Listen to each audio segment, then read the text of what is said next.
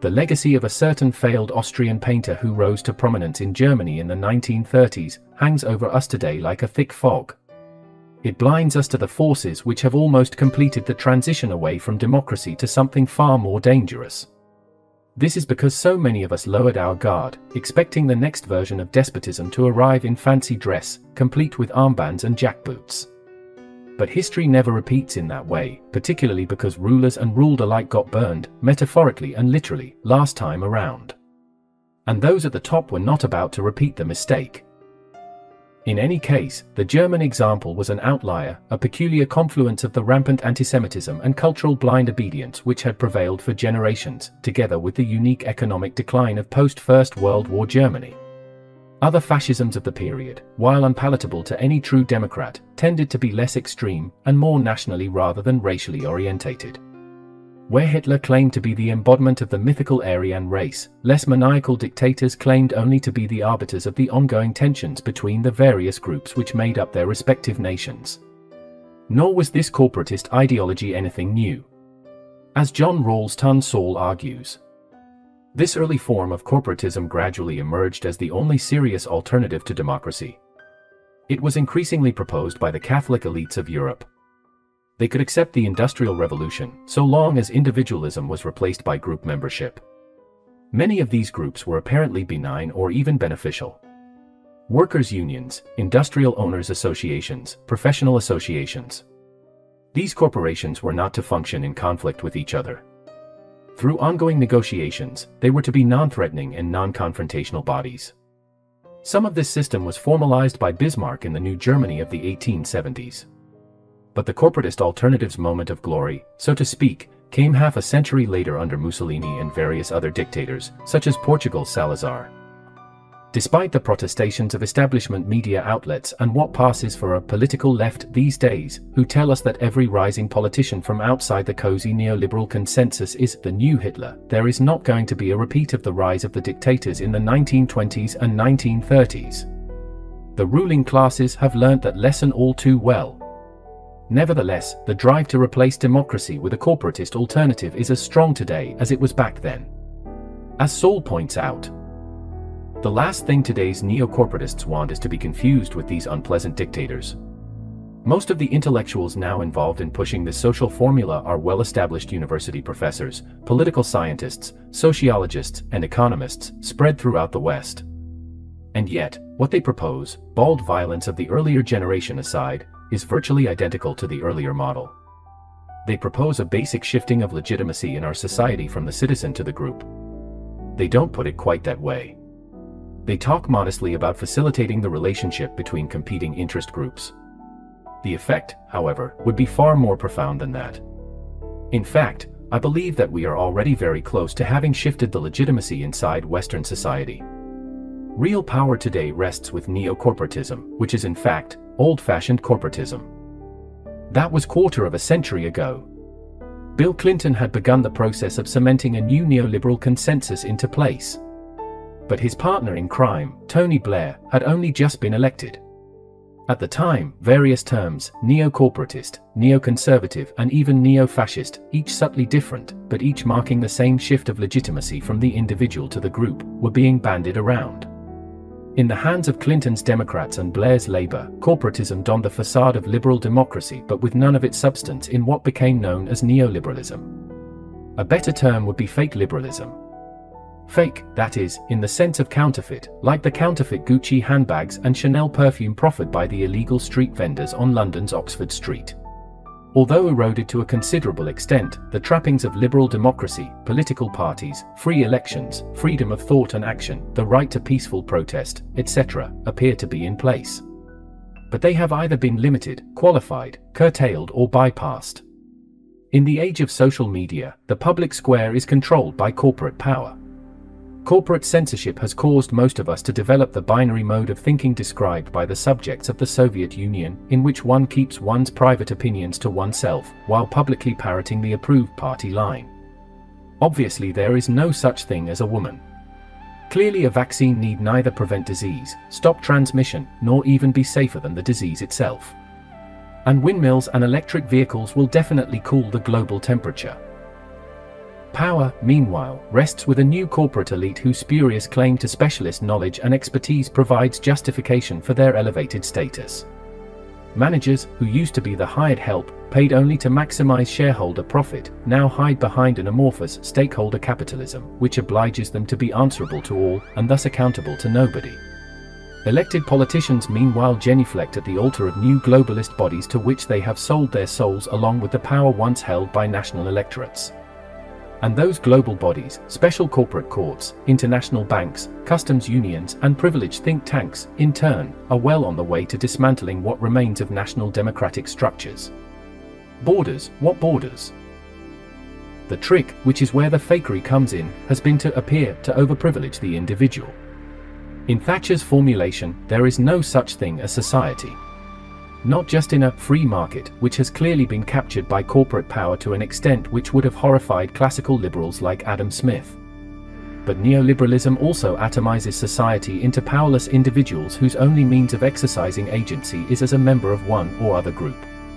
This is a travesty of democratic liberalism, in which markets are free from monopoly and corporate capture, and in which active and disinterested individuals operate as a part of a free citizenry. That is, true liberal democracy operates in the public interest, not in the interest of special groups, each with varying degrees of power. As a measure of this, Saul points to the one part of the economy which has continued to grow. A simple test of our situation would involve examining the health of the public good. For example, there has never been so much money, actual money, disposable cash, in circulation as there is today. I am measuring this both in absolute terms and on a per capita basis. Look at the growth of the banking industry and the even more explosive growth of money markets. There has never been so much disposable money, yet there is no money for the public good. In a democracy this would not be the case, because the society would be centered, by general agreement, on disinterest. In a corporatist system there is never any money for the public good because the society is reduced to the sum of the interests. It is therefore limited to measurable self-interest. This is, of course, a crisis in itself.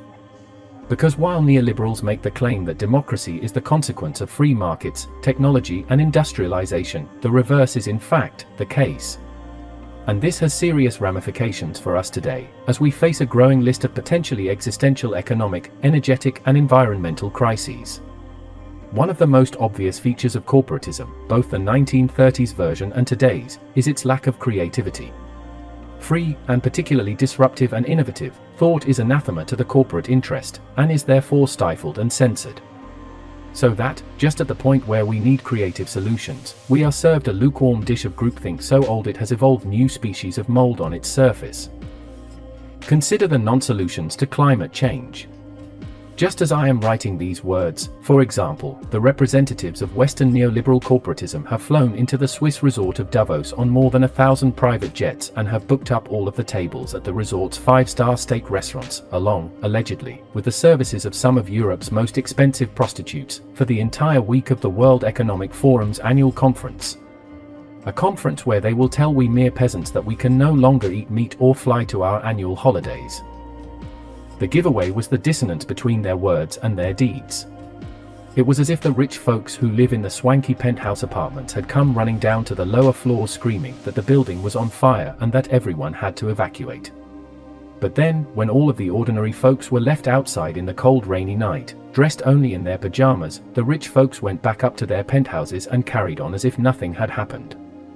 That was the so-called climate emergency, the claim that we, by which they meant only the little people, had to act now, which always seemed to amount to more corporate welfare for them, and more eco-austerity for everyone else, to prevent disaster by reaching net zero by the end of the decade. Climate change is real enough, although occurring on a far more gradual timescale than the WEF technocrats would have us believe, but the proposed solutions are entirely fake. To the untrained eye, the WEF technocracy's fourth industrial revolution, Great Reset, Green New Deal, which ignores almost all of the crises engulfing us, looks plausible enough. After all, we have been drip-fed a diet of fake information about so-called renewable electricity generating technologies by a similarly invested establishment media.